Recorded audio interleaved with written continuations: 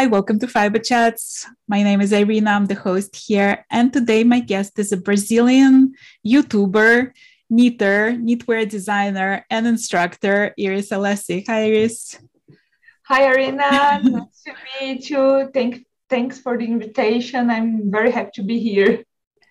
Well, I wanted to start with your YouTube channel, actually, out of all the places.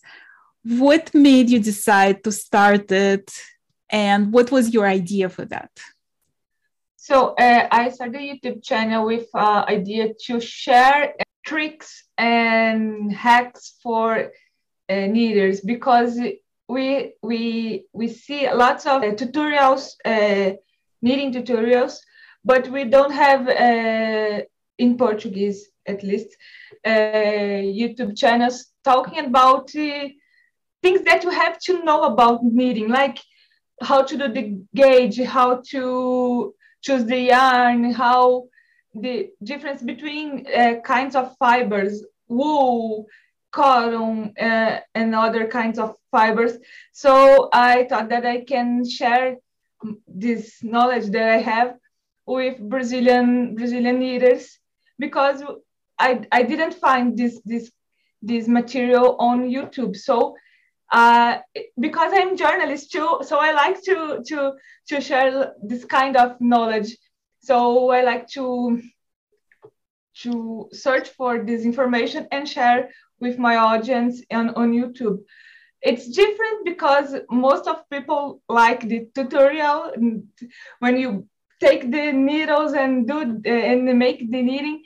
But I think that when we are a good knitter, we know do the knitting, but you have to know the basement of the knowledge, the written part, in the part that we don't. It's just to put in the brain. So you have to know this knowledge. What was your journey with YouTube? Like, you posted that first video. Was it easy for you to gain the audience? Like, was it immediately people finding you, subscribing you, or was it difficult?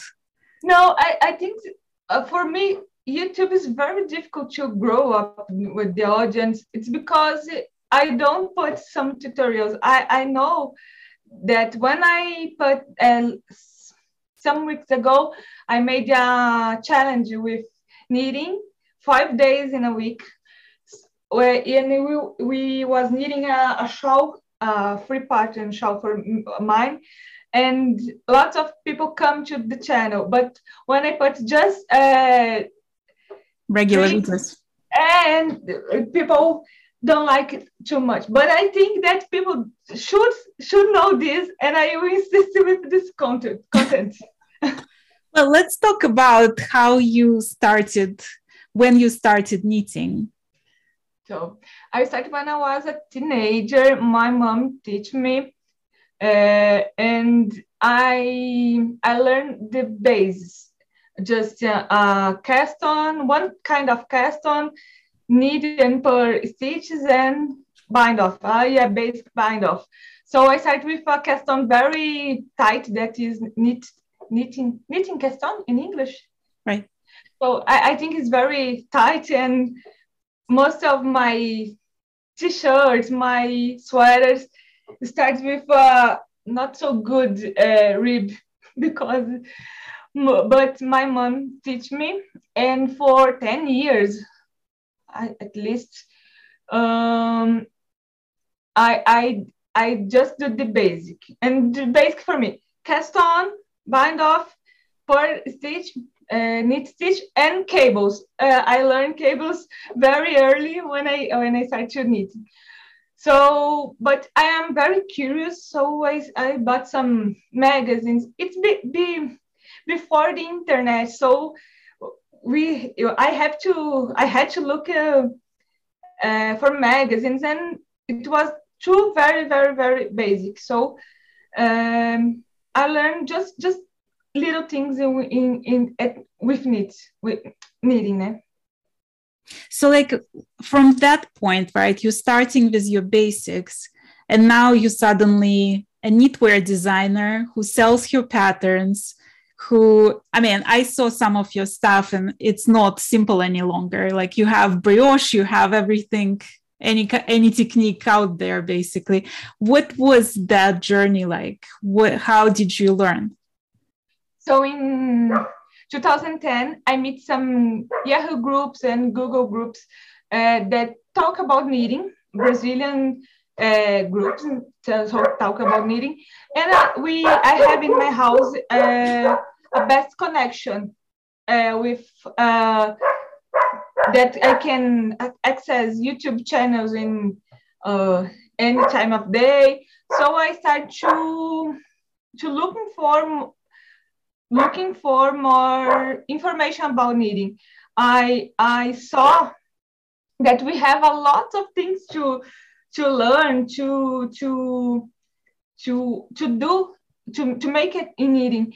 So I really went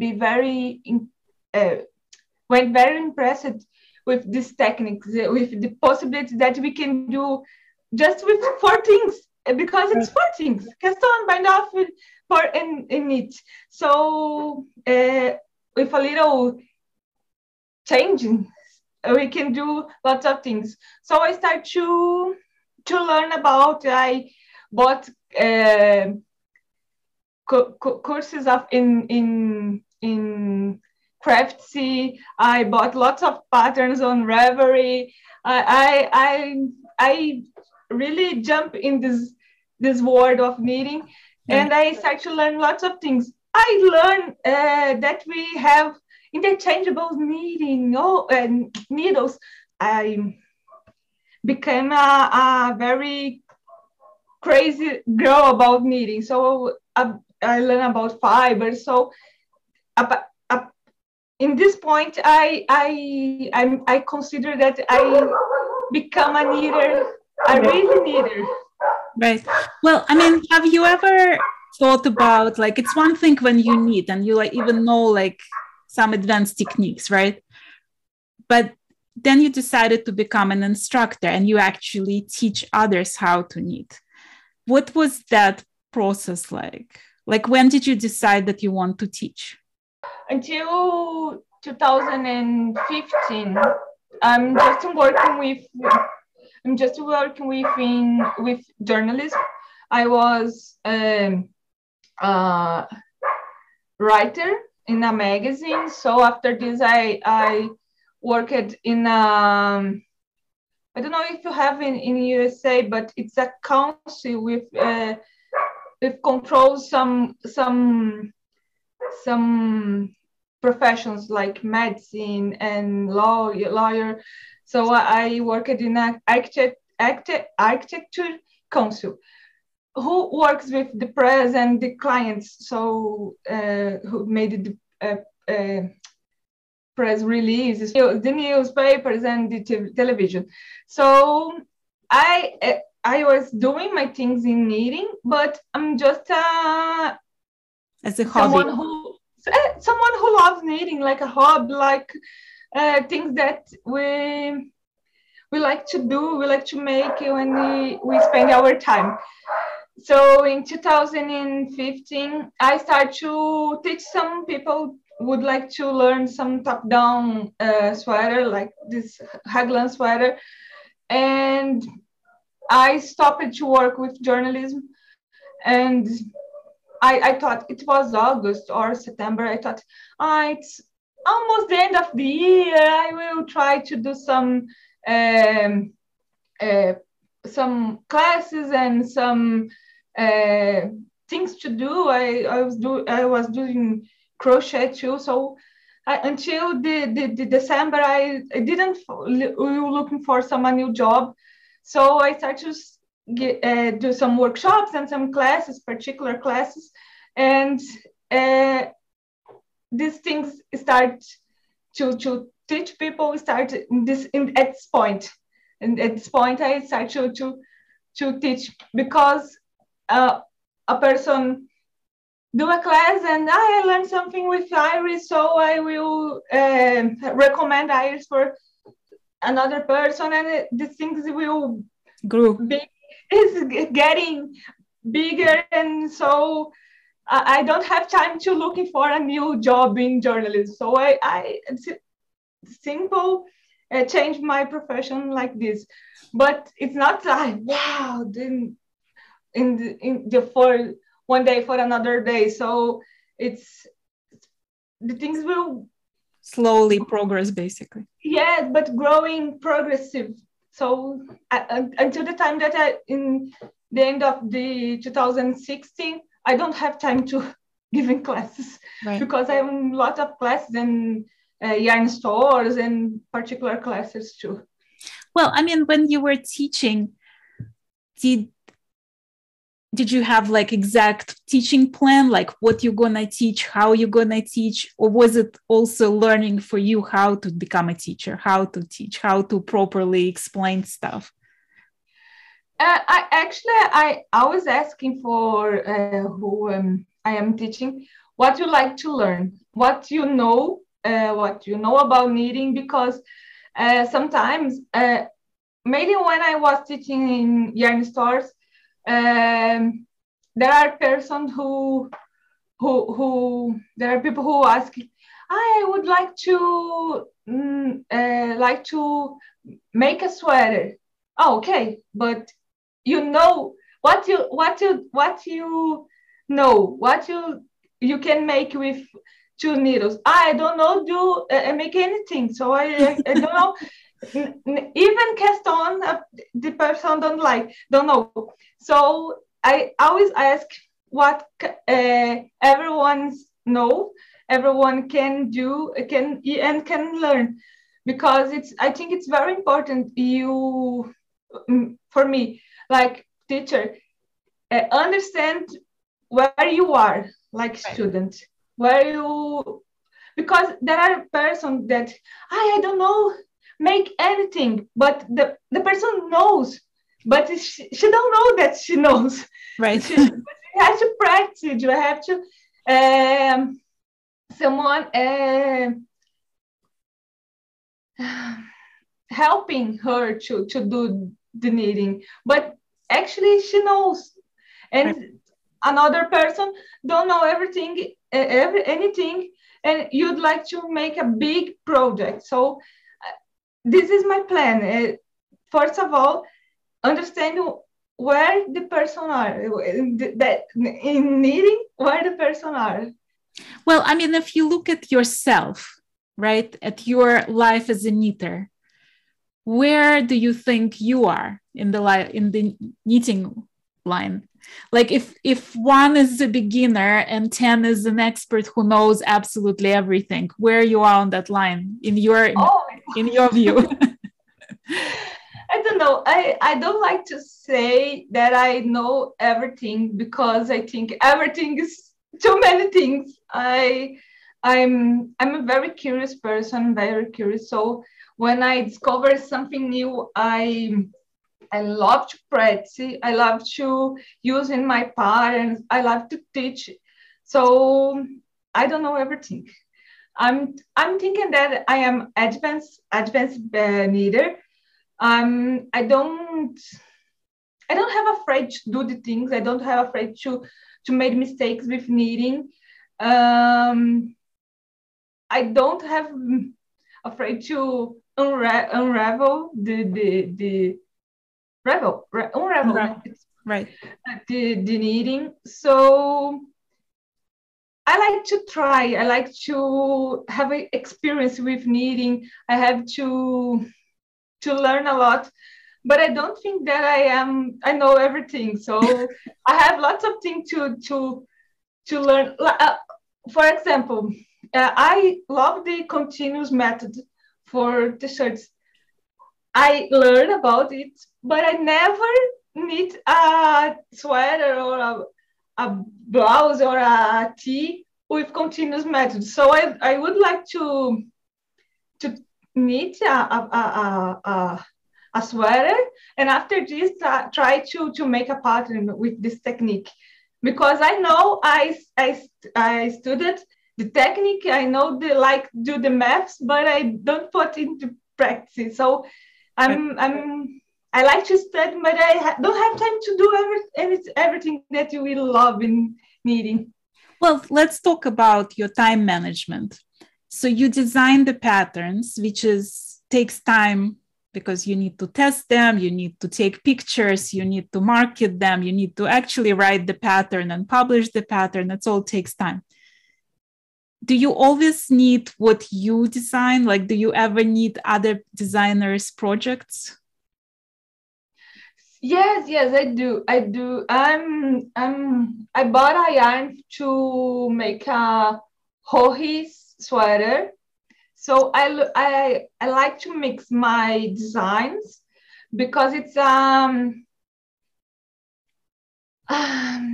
job that we have use a very lot of our energy, because you have to do the maths, you have to all this process that you said about design the pattern, think about the concept of the pattern, do the gauge, do the write the pattern. So it's a very it's a process that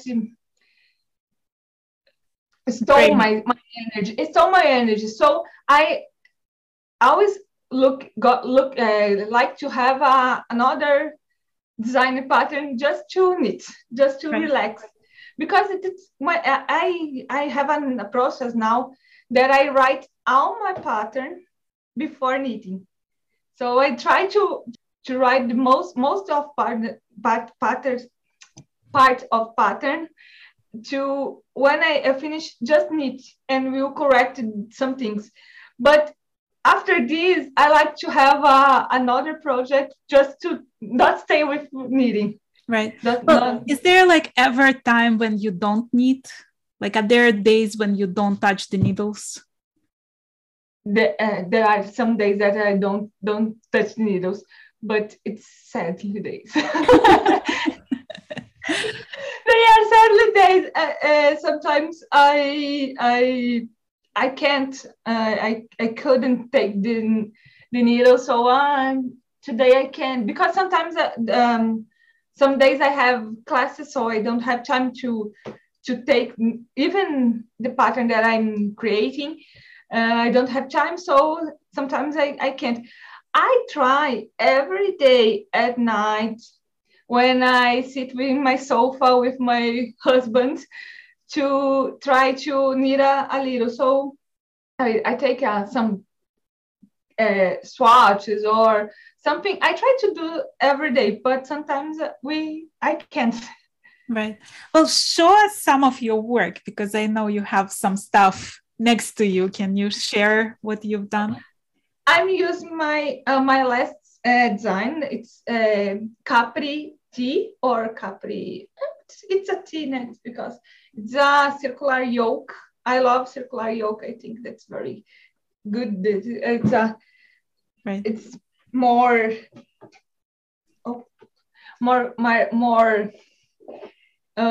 stretchy. Yes, and cute. Here in Brazil, we have to use some fresh pieces, because it's a very hot country. But even I live in the south, but we have lots of hot. So, but my passion is shawls. I love to make shawls. I like to design shawls. And my last, it was Malaga. It's a very huge shawl. It's beautiful. It's like a wrap. So, and it's made with oh my God. It's made with a Brazilian wool called Fios da Fazenda. It's a farm yarn. You can say it's a farm yarn. And they are in the south of Brazil, and they made a merino yarn, and some of the dyers are made with natural material plants. Yes, natural dye. So it was the last one, Malaga. I like to put in the name of my patterns. I use places like Malaga, like Capri, like Marrakesh, because it's so difficult to put naming our designers. It's so difficult. So when I start to put number of places, I think that's it. There are many places in the world. I have a lot of things to number places to give name of my patterns. So this is Marrakesh. This is made with a merino sock. I love this. Malabrigo sock of Malabrigo yarns. I love lace patterns. Right. I love to make lace patterns. I like to read lace patterns. I love the charts. I'm very happy when I'm doing and I can record the lace pattern in my mind. I think it's very good. And here is another one. It's more one with Fios da Fazenda yarns. This is Flevoland, and it's a boomerang shawl. Right. And there are some mosaic knitting here, and it's a very easy shawl to start knitting because it's just get a stitch and this mosaic yarn, this mosaic stitch here. So I'm crazy about shawls.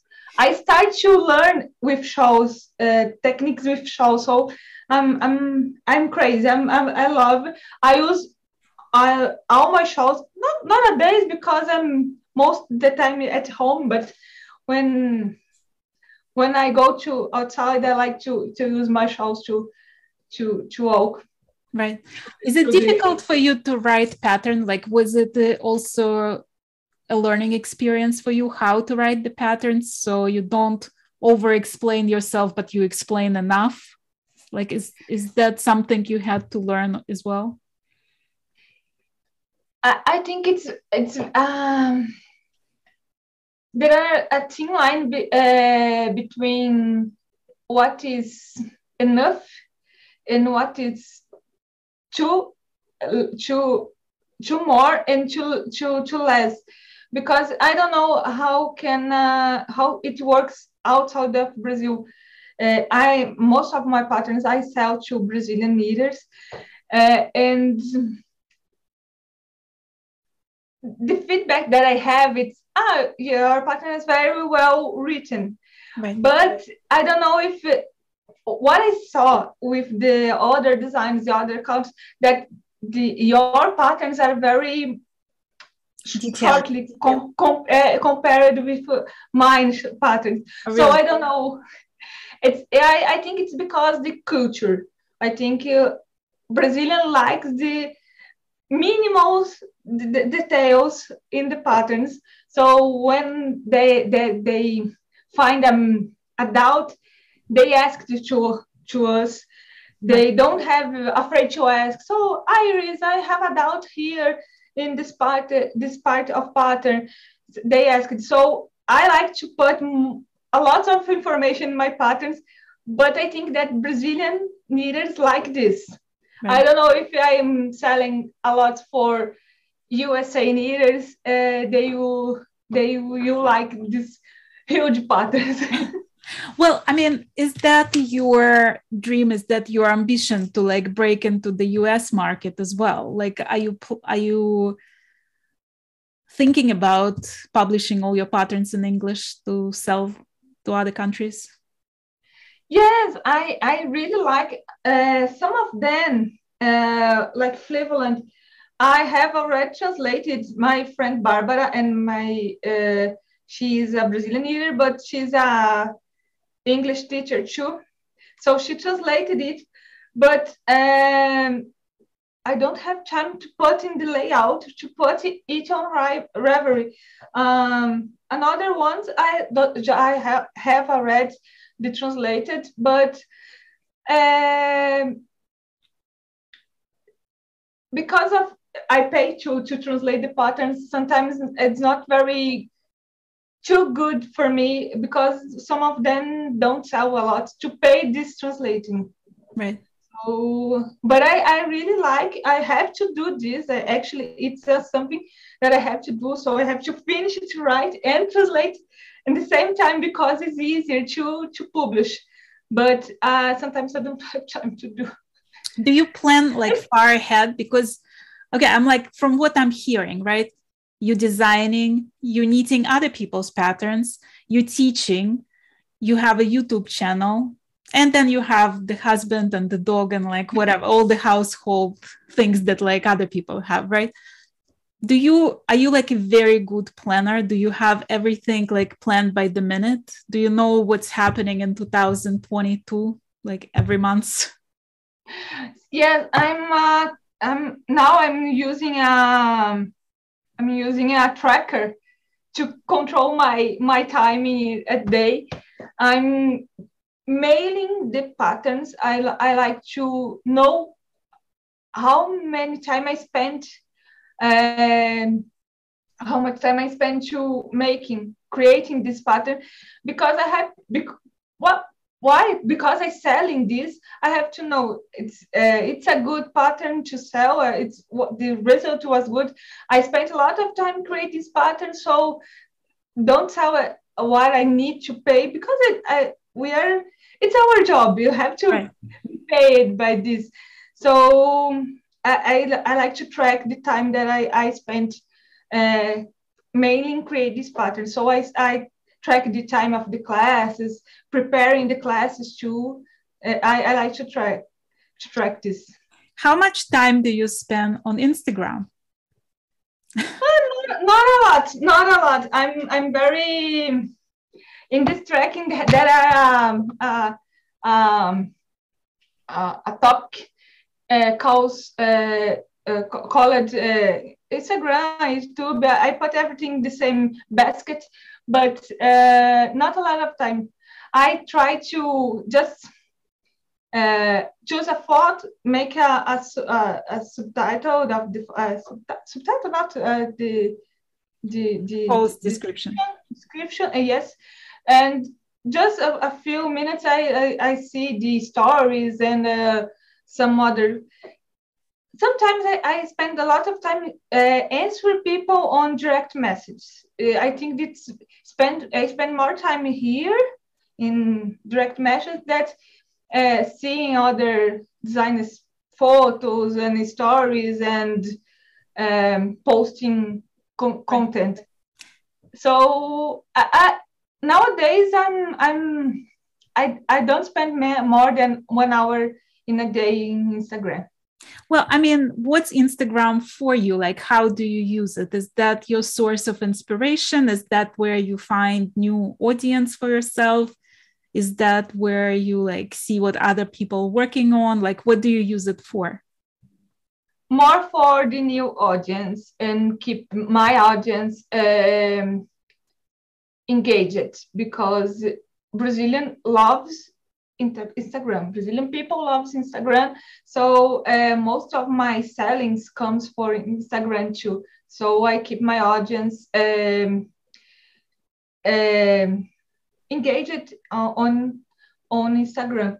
But inspiration, I prefer to looking for in another places. Like I like to find things in Google and Ravelry, and sometimes I like to keep away from other knitters to create without things that you are. It's an inspiration or it's a copy because there are many things in knitting. So I like to keep my mind clear to looking my real inspiration, something that it's mine. It's not I saw that blouse, I saw that sweater, so I do something similar or like with that construction. So I'd like to keep away with some this kind of inspiration to not to have my inspiration, to have the things that I like in my patterns, not the things that I saw in the other patterns that I like.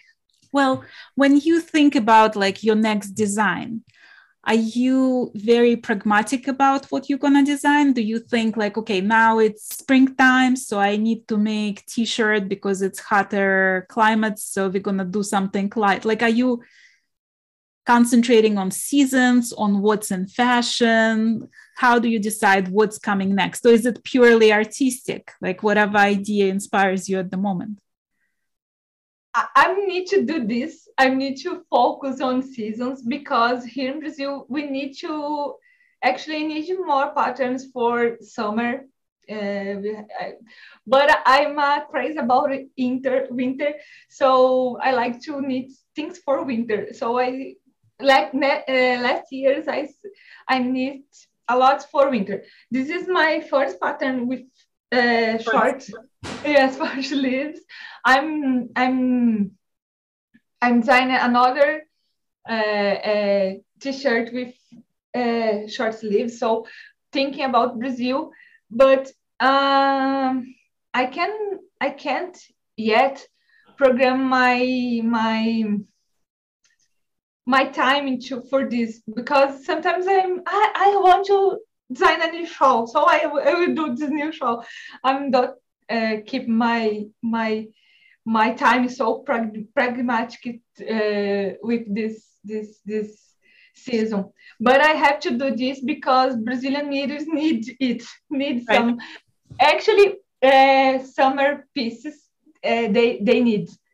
Well, I mean, when you design also, right? So you can design a shawl and make it like that garter stitch and slip stitch, make it simple, but it looks sophisticated. Or you can do a lace shawl that's going to be like very hard and have limited audience, right? Do you have that in mind when you design, or you just design what you want to design and hope that the right audience will find it? I think both. It's like Malaga. Malaga, it's a very, I don't know, Malaga, it's difficult, but I think that they have lots of techniques because Malaga started in the center. Right. So neither will knit it or have to have practice with DPNs or with magic loop and to do this. So, but I like to put these techniques. I like that because it happens with me. I like that we learn a lot when you put some mixed techniques in these patterns.